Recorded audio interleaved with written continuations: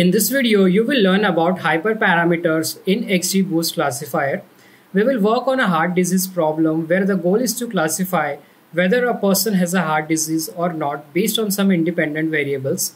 Let's import pandas as PD, import numpy as np.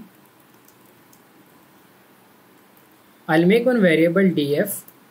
From pandas, I will call the method read_csv to read my CSV file, and I'll pass my CSV file name. My CSV file name is heart disease.csv. Let's execute our code. Let's look at the shape of our data frame. I'll write df.shape. In the output, you can see we have 303 rows and 14 columns. Let's look at the top 5 rows of our data frame. We will use the method head, df.head. In the output, you can see these are the top 5 rows of our data frame, and we have columns such as age, gender, CP, cholesterol, then old peak slope, etc. We can also look at the bottom 5 rows of our data frame. We will use the method tail, df.tail. In the output, you can see these are the bottom 5 rows of our data frame. We can also look at the information. So we will use the method info, df.info.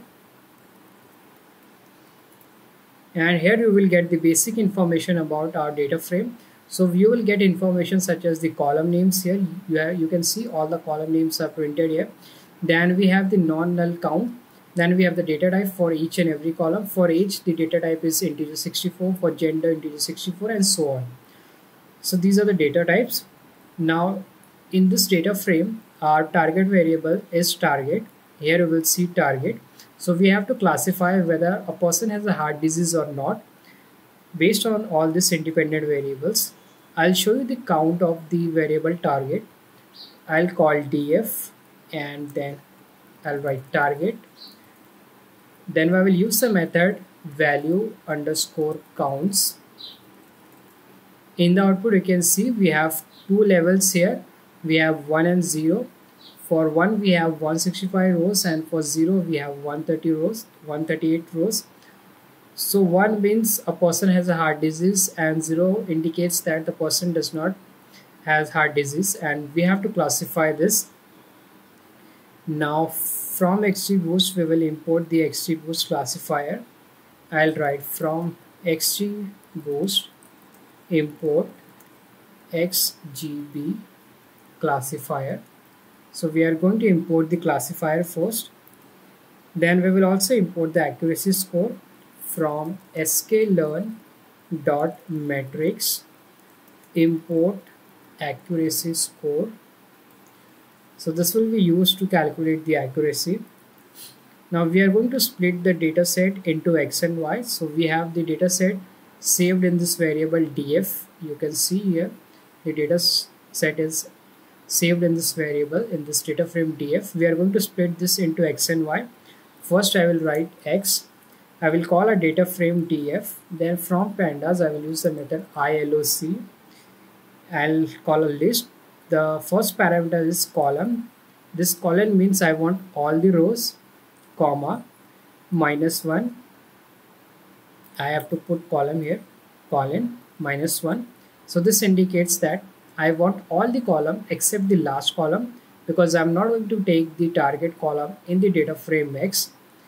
Then I will write Y, and I will call a data frame df. Then I will call illoc. This time I want all the rows, so I will type colon, and now I want only the target variable, so I'll just write here -1 because I want the last column only. Apart from that, I don't want any other column. Let's execute our code. Let's look at the shape of x and y. I will write x.shape. So here you will see we have 303 rows and 13 columns. Let's also check for y, y.shape. In y we don't have any column here because this contains target variables, and for the target variable we have all the rows 303. Now I will make one object model, and then I will call the classifier XGB classifier. and inside this I will pass some parameter. My first parameter is going to be booster. So I'm defining the booster type here, and it is going to be gradient boosted tree. So I will write GB tree. Then I'll pass one more parameter, objective, and our objective is binary because we have two levels here. You will see here the target variables has two levels, so it is binary. Binary means 2. So I'll write binary is to logistic. Then I will pass one more parameter, random state, and you can put any number here. Let's say I'll write 111. So you can put any number here in this random state. Let's execute our code. So we have defined this object model, and this model has classifier, XGB classifier. Now we will also import the cross-val score because we will also perform the cross-validation. So from scikit-learn dot model selection import cross-val score. Let's execute. Now let's get the score of cross-validation. So I will write scores is equal to cross-val score. Now I will call our model. Then I will pass our data frame x and y, and I will pass one more parameter, cross-validation, and I want to do the 10 times k is equal to 10 times cross-validation. So I will write CV is equal to 10, and here what I'm doing is I'm calling this method cross-val score, and I'm passing the parameter model. So this x and y, this we have data in x and y, this will get fitted on this model, and then we will get the cross-validation score of this model that we will fit here. Let's execute our code. So here you will get some warning. You just have to ignore the warning. Now let's print score. So we have saved this result in the variable scores. I'll print this, print scores. So we got these scores. We have 87%, 83%, 83%, 80%, 86%, 73%, 73, 76, 73, and 0.8. From scikit-learn dot model selection, I will import stratified k-fold.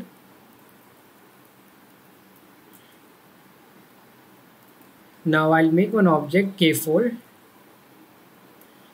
I'll call this stratified k-fold class. In this I will pass some parameter. The first parameter is n splits. So how many splits we want to make? Let's say 5. You can put any number here. Shuffle is equal to true. So this will take all the random samples. Shuffle is equal to true is a parameter that takes all the random samples. Then one more parameter, random underscore state.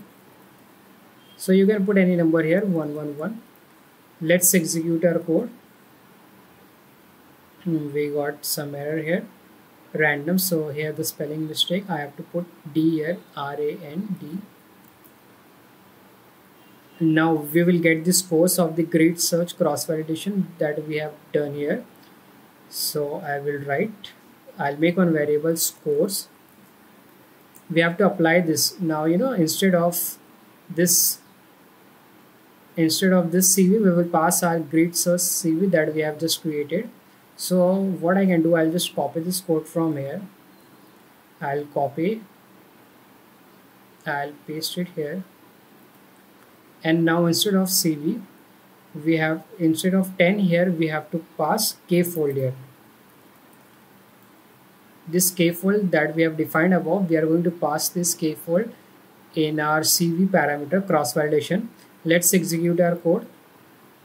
Now let's print our variable scores, print scores. Here in the output, we will see we have scores such as 80%, 77%, 78, 81, 80%.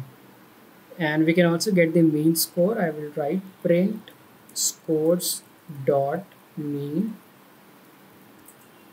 The mean score is 79%, and here we have done the k-fold cross validation. So our mean score is 79% for this grid search CV. We can also create another model. So for that, I'll make one object model, and I will call XGB classifier.